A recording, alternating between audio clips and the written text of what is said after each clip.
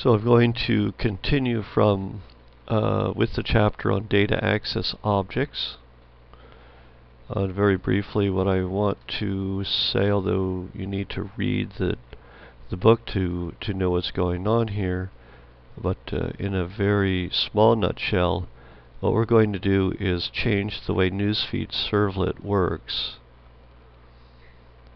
As you see here in the doGet method, when the Newsfeed Servlet runs and the connecting client wants the newsfeed for the site, that what we do is we make a connection to the database, which we did in the last chapter, and we issue an SQL select command and get a result set, iterate through the result set here, pull out the data from the result set for each news item from the news item table, and create an XML document based on that. So we're going to change this. Rather than issuing this SQL statement directly and iterating through a result set, we will use what's called a data access object and access the data through this pattern called a data access object.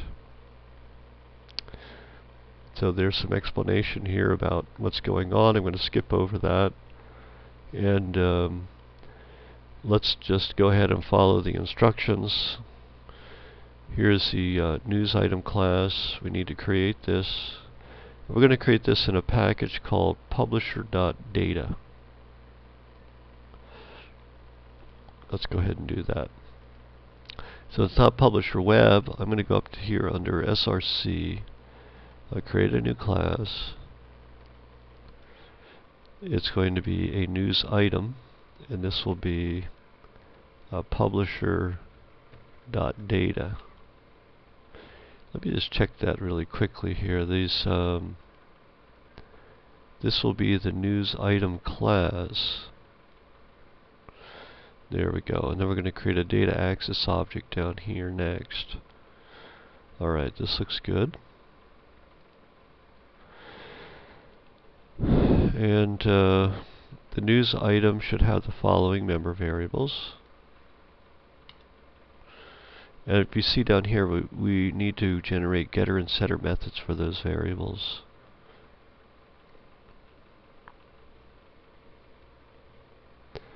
And let's do that. I think we go into source, generate getters and setters. Here they are. We'll generate getters and setters for these three items. And there's a location. So insertion point after URL. That's good. Let's do that. There we go. So we have our getters and setters. Just maximize that. Put some spaces in there. That's a convenient code generation facility built into Eclipse. There's our news item. And then we have a data access object. This will be used to as a parent class. And our subclass, we'll have a subclass called news item DAO. Let's go ahead and do this. Let's create this under data, new, class, a data access object. There it is. Let's take a look. Here's the suggested code. Let's go ahead and grab that. Once again, there's discussion about this code in the text. That's not something that I'm covering in the in this video. So to understand what's going on here, you will need to read about that. I didn't do that right. I need to paste over top of everything. There we go. See if we get a build. Yeah, no errors on that. Good. And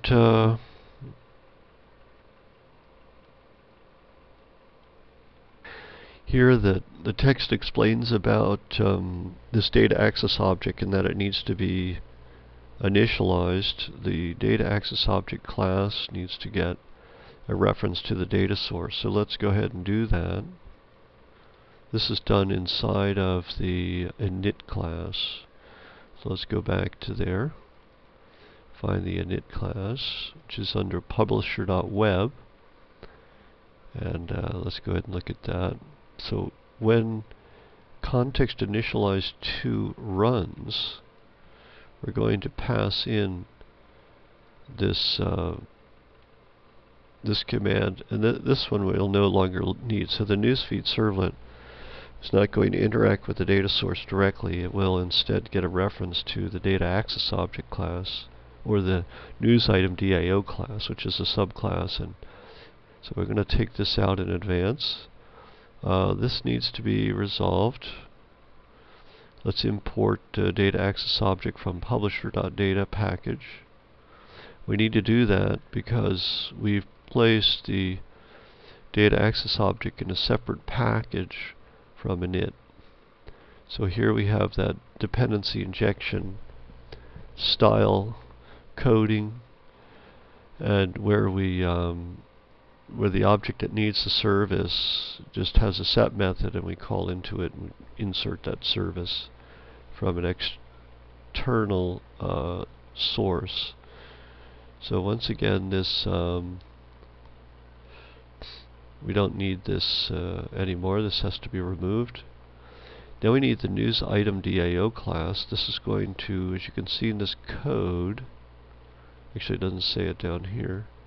We need to create this class, and it will extend the data access object, news item DAO. Let's go ahead and find that. This is in this package. It's a new class. Now the parent class is going to be the news item DAO. Oh, sorry, the data access object.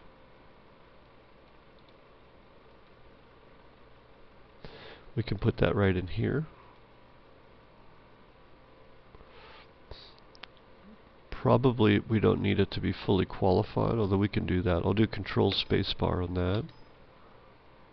Nothing on that. This is not an interface. Let's, this is the news item DAO. I think we're okay there. Let's finish on that. And not a problem. Builds. There's a find method. We need to add that to the news item DAO.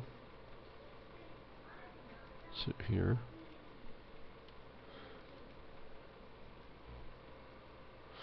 Let's take a look at that. I'm going to just clean that. I'm going to do this organize imports. Rather than doing it individually one at a time, let's do this all as a group. So Java SQL connection, we want that, and there it is. This read method, so this needs to be added. This find method depends on this read function, which we'll now add. This is a description of what's going on. Here's the read method.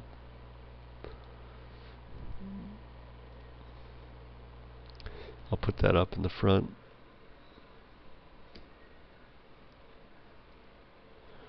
Just do organize on that. And everything builds. Looks good. Here's find all. This we use to get every news item from the database, which is what we will do in the beginning. This is find.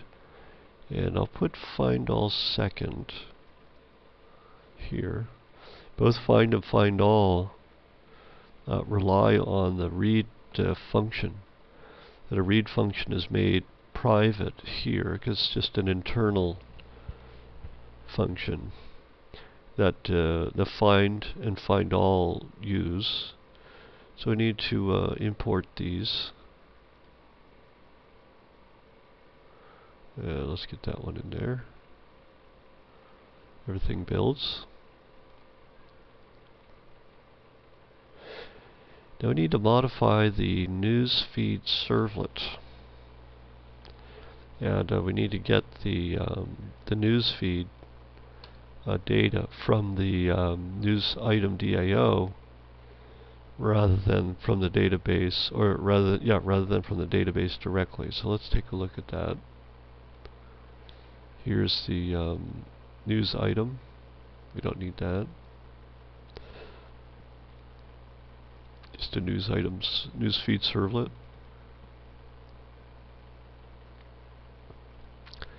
So let's take a look here.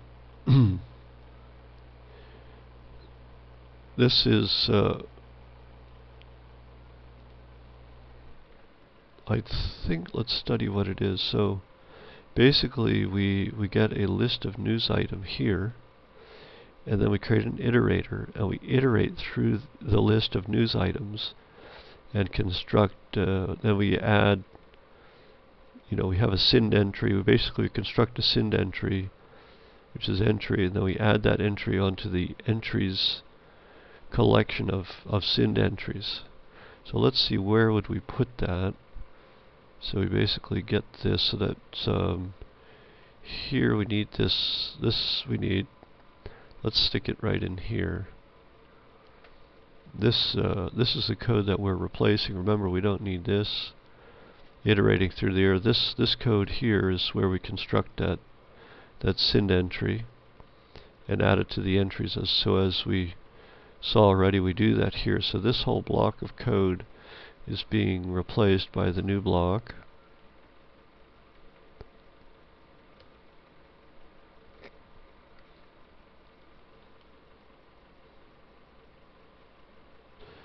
Now we have to import these items. This iterator. This is from this Java util. That's the Java util is the package with the Java data structures in it. This is an iterator to iterate through a data structure. And that's that. Now we have some warnings here. Let's go ahead and let's remove. Let me see if we can do that. Let me see if I do Control 1, if that's going to work. Yeah, removed unused import. Only does one at a time there. So just go ahead and delete these. Try to get rid of the warnings. There we go. And the data source, we don't need that anymore. The warning gives us some help on that one. And set data source, this method is also not used anymore. There it is. We have another warning. Data source, we don't need that as an import. There it is. Let's continue on. We're ready to test, actually. Everything has been set up. Let's go to the manager. Publisher. Let's reload. And then test that. Looks okay. If we go to publisher directly, still working out alright.